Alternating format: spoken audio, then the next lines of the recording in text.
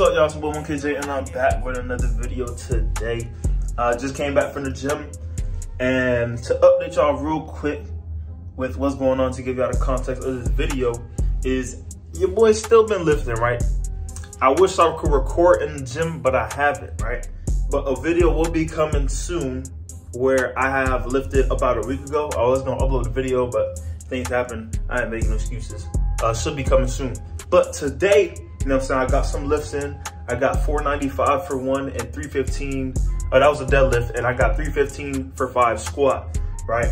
That's more than I thought I would get, because I've been feeling like, damn, bro, I've been in the gym for a good month, as consistent as I want to be.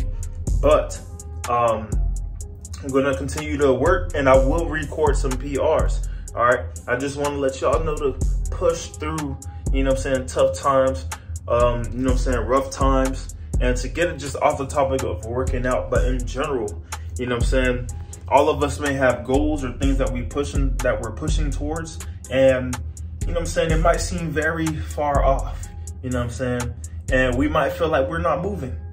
We might feel like we might be going backwards sometimes, depending on what it is, but you gotta keep your eyes on the prize, all right? Distract yourself with other things if you feel like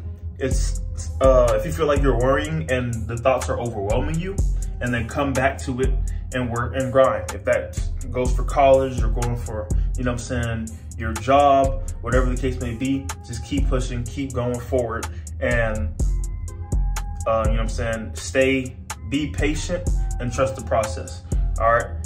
It might be hard, you know what I'm saying, you might be tired, but just keep going. All right, hey, that's today's video.